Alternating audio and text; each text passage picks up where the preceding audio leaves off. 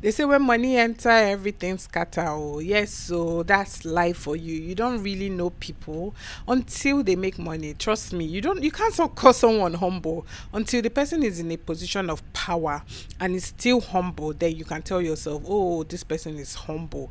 But before then, forget it. So today we're going to be analyzing the case of Mark Angel comedy and Denison. Usually I try not to talk about topics like this, but I'm going to be talking about it from my own personal experience because I have personally experienced this. When I saw what's his name?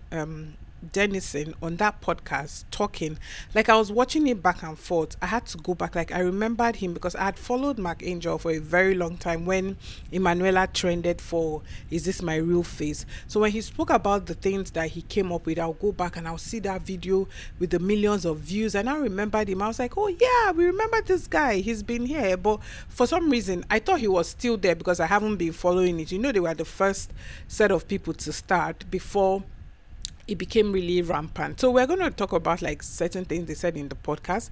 This is one of the best episode of this podcast that I have ever enjoyed. Yeah, because we got to learn aside from him telling his story. So Denison spoke about certain things here. He spoke about how he was an orphan. He lost his parents, so his sister took him to go and stay in Mark Angel's house. Now he was like a houseboy. If you grew up in a typical Nigerian home, you know. I mean, this happens a lot. Most times when people lose their parents or when their parents cannot fund them, they look for relatives to keep them with or just distant family members or something, and they stay there. So now, why am I saying this? As a houseboy, he didn't know any better. He didn't have a say. According to him, allegedly, again, because we haven't heard from Mark Angel's side, but according to him, that Mark Angel used to work at Kilimanjaro as a gate man when he came there, and that the first story that they actually did, he came up with the idea because somebody had told him the story. He used to go to the church and use the church camera. When he's done with the church stuff, he will use the church camera, come back, tell them to film it. He spoke to Mark Angel about it, and according to him, Mark Angel even stopped working and started working now. This man we are talking about, if you know, Mark Angel comedy is one of the, in the space of Nigerian comedy, he's the first person to get the 1 million playlist. He has achieved a lot of success when it comes to social media. I'm talking YouTube, Facebook. As far as social media is concerned, Mark Angel is one of the champions of social media, and he used to do this with Emmanuella and Denison. So he's still doing it with Emmanuella today. Now, this Denison I'm talking to you about, he has videos on YouTube that has millions of views under Mark Angel's channel, but this man can barely meet up with his house rent. He said a lot. I'm going to be linking the podcast if you haven't seen it, because you really need to see it. He had a lot to say, and he even made some calls, like called the pastor of the church where they used to take the phone from, where they used to take the camera from. He called another guy who used to act with Mark Angel, and that one was even saying that his own house rent is even due, wahala problem. But anyway, I want to talk about this because in every situation is an opportunity for us to learn. Because like I said, this happened to me. Now, I saw a lot of comments as well of people saying things like, if you started it, why are you broke? If you started it, why haven't you been able to do this? In life, especially in the movie industry or in the entertainment industry, everybody has different gifts. There is a reason you have a director, there's a reason you have a producer, there's a reason you have a writer, and there's a reason you have the finance person for the film, because you cannot do it all. You might have the idea, but you don't have money to film. You might have the money, but you're not a good director. You might be a good director, but you're not an actor. When they say it takes a village, that's literally what it is. So if he's saying that he took the idea to Mark Angel and now Mark Angel is successful, not him, it is 100% possible. Because you know why? Mark Angel could have had a better business sense, business opportunity. There are some people now that back in the days, what are we saying, that knew better than us when it comes to contracts, right? I have a sister who studied law. Before my sister studied law, My sister has always been big on contract. It's so big that even if you and her blood sister, wants to go on with an agreement back then, like growing up as kids, my sister wants to bring something for you to sign. She has always been big on it. Personally, I have been big on trust. When I wanted to get into the entertainment industry, I met one of the most prominent Nollywood directors and producer. His name is Mr. Teko Benson. I met Mr. Teko Benson and I told him that I wanted to email him a script. So he was like, oh yeah, we got talking and all. As we're talking, I said I'd emailed him the script. He said, oh, you didn't even give me anything to sign or something, you know. And I was like, oh no, I know you, I trust you. Teko Benson was like, that was one lesson he taught me at this time when I had just come back to Nigeria. He said, don't think everybody's you. Just because you might have the decency of not taking someone's script when they send it to you and film it doesn't mean other people will do it. So please, in this industry, do not just give out your script like that. Always have a written note.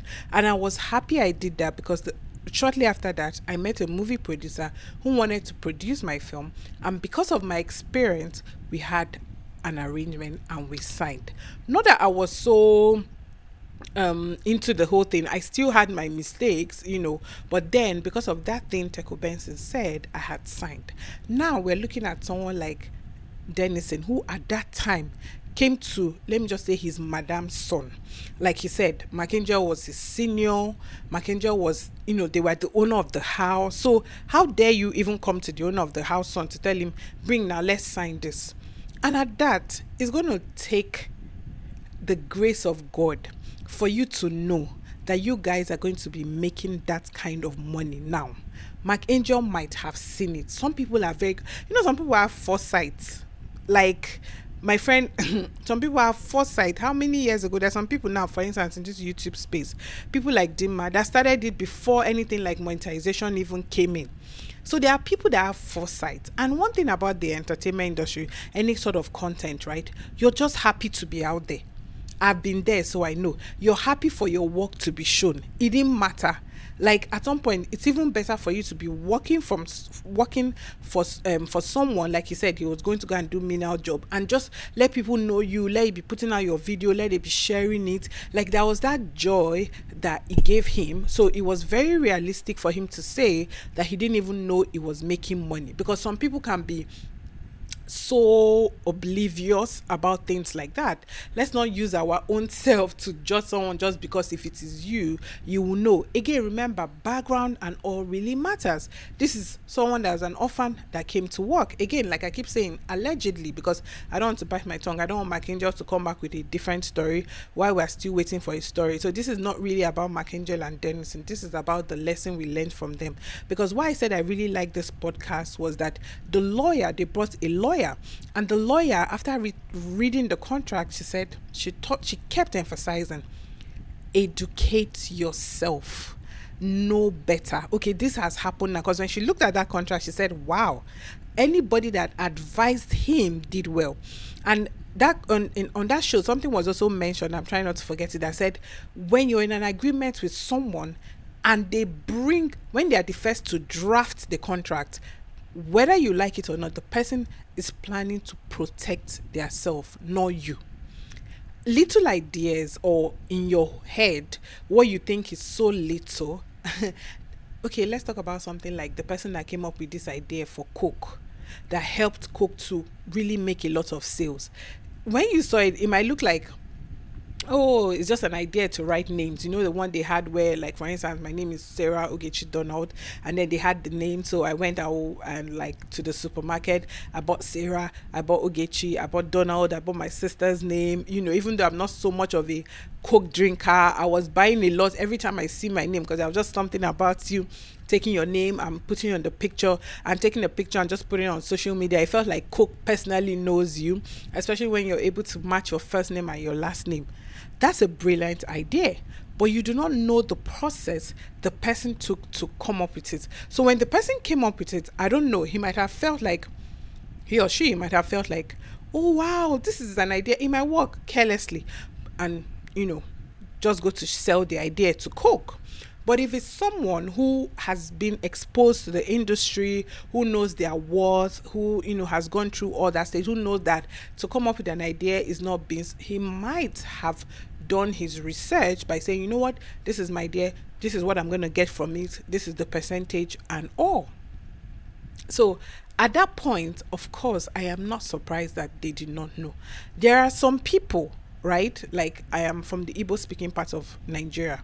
One thing they know Igbo people with, you see one Igbo man, he will not know how to speak English or any of those fancy things. But you see money, he will count his money. He will know his money. There is this apprenticeship thing that they used to do then. You will tell a young person to give you calculation, how much was sold, how much is this, blah, blah, blah. Their profits, they will break down everything to you. But if you give them another subject like English or what, they will not do it. But they were good at that. So Mark Angel could have been those sort of business-minded people who saw far. Because when, like I said, when Mark Angel started making money on Facebook, people did not even know that there are ways to monetize it. Then with the Emmanuella situation and everything. So what I really learned from this thing, which is something that's happened to me before, is one, always give room for your contracts to be reviewed. If you cannot pay a lawyer, make friends with a lawyer. Have someone review it. Have someone. That's a case that was going on recently, and I read about it on social media. I know how the girl was able to escape it.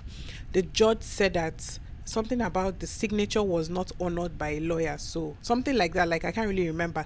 So it favored the girl because she had actually, like, it's the whole thing. It's almost like she doesn't own herself. So some of you might be watching it and listen to this drama and say, it can't be me. Doesn't he know better? It can't be me. But you're doing business with your husband. You're doing business with your wife. You're doing business with your relative, but you don't have contract. You know, one of my best words, I love you, sign this. A lot of us will not have been in certain situations, not just sign this. Don't just sign a contract. Sign a contract that favors you. Meaning, how do you know it favors you? You must give it to someone, a lawyer, to review. Like I said, if you cannot afford a lawyer, make friends with a lawyer and give room for review. So let's say instead of signing a 6-year contract, a 2-year contract, you sign 3 months. Give year for review. There's something else they said in the podcast that I like. He said most of these things started with friendship. I'm in the industry, so I know this. A lot of it is friendship. A lot of it is, oh, let's come together, let's do this. You're not even thinking far. You're not thinking far. A lot of us just feel like, no, this person is my friend. No, this person has my back. There is no way in the world this person will make it and I'll not. But I want to put it to you that not everybody thinks like you. Not everybody is out there to help you. Not everybody is out there to bless you. Some people, once they make money, let me tell you, some people are so selfish that they don't even want their sister, their blood sister, to be successful. How much more you? And when it comes to contract, things like, okay, let's say tomorrow, because some people will argue, oh, you are employed, you are paid. But then there's a part where humanity comes up, where unfortunately it's not everybody that has that. Example, my friend was giving me example yesterday when we were talking about this. She said, okay, for example, now you do videos and then you decide to make a video with your help. You're already paying her as a help, but you guys decide to do a Q&A, and somehow that Q&A blows. What happens? You shot it with your money, right? You shot it with your equipment. The location is your own, everything. But does that stop you from saying, oh, I made $500 from this video? Okay, it took me, let's say my cousin, it took me XYZ to film it. It took me, because let's say you invested, because someone also asked, what did you invest? I invested in my camera, I invested in this, so this is what I'm taking out. But it will not stop you from saying, take this amount of money. You will not just say, oh, because I am already paying you as a staff. Because that's what a lot of people do. Even people that typically work in corporates, a lot of people don't even have employment letters. Like she said that, okay, this your contract is referring to you as an employer. Where is your employment letter? Yes, because some people, again, like I said, some people employ you and feel like, okay, because I've employed you, anything you do within that employment. Man, I was when she was reading that, listen, I was like, wow, the thing even said that you do not even have the right to, sue and stuff like that. So yes, everybody wants to protect themselves because let's also face it, there are also greedy people out there. There are greedy people out there both ways. There are people as well that you're the one that will come up with the idea, you're the one that will film, they will show, and then they will get greedy. Let me give you an example. I was watching a YouTube video, and this couple, they were fighting because they had a couple channel. So they were fighting about who does what, whose work is this, and blah blah blah. And the girl was like, oh, the girl will come and make her video, the guy will make his own because they both have access to the account. And the girl was like, I do everything, I film, I shoot, I shoot, his film is the same thing. I film, I come up with the idea. All he has to do is sit down and make the videos. When the guy made his own video, what did he say? He said, this is it. We have a daughter that is a special, that, she requires special attention and all that. So I am the one that typically takes care of the child. I put the child to bed. Like, he gave his own itinerary, and this is how they make money. So people prefer watching them when they're a couple, so he shows up. And I'm like, this is actually the problem with service providers. When I mean knowing your worth and speaking to a lawyer is very important.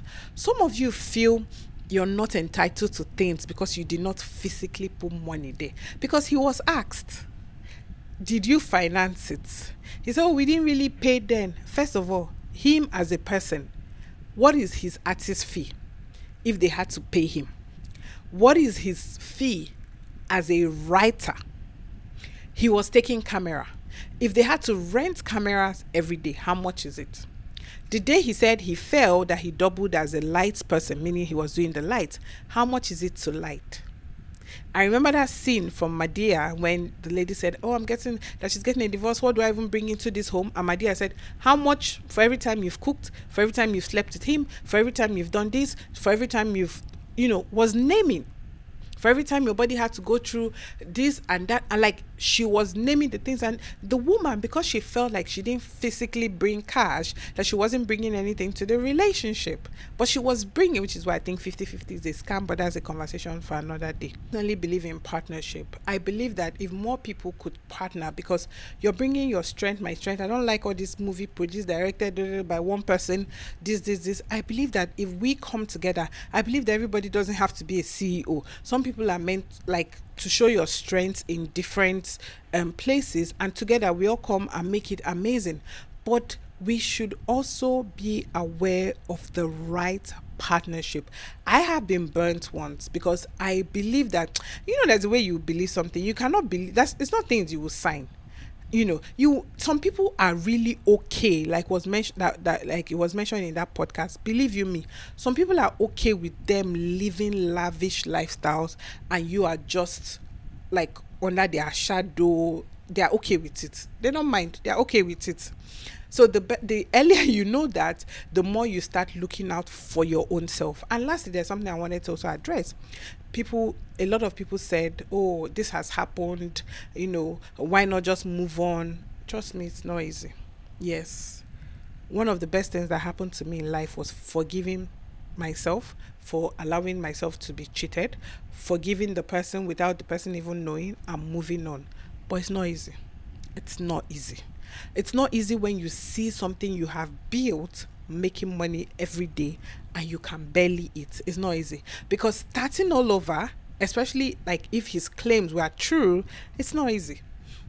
And if you have started all over before, you know that it's not easy now. It's not easy. Even sometimes you want to start something, like he said that for a while his pages were even shadow banned. So if he didn't come out now and tell the story, people will not know him.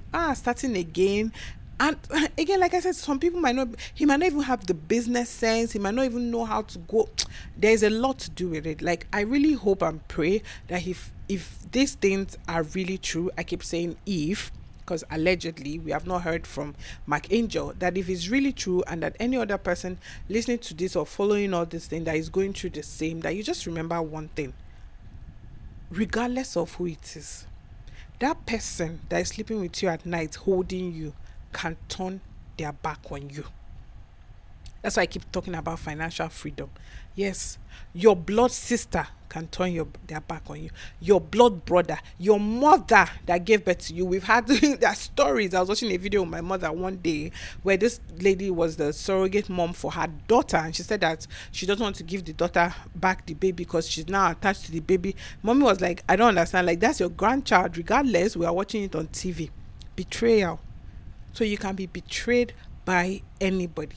So even if it's somebody that when you're done sleeping at night, you wake up in the morning and say, yes, we're done. It's business time. I love you. Sign this. Or you want me to sign this? Okay, let me have someone review it. Think about, like, when you're doing business, think about the worst that can happen. Think about the worst case scenario, because the devil works harder. Trust me. Like, look at this contract now. Again, if it's true, they had already planned ahead of time to say you have no right. Do you know what it means for someone to think about all those things?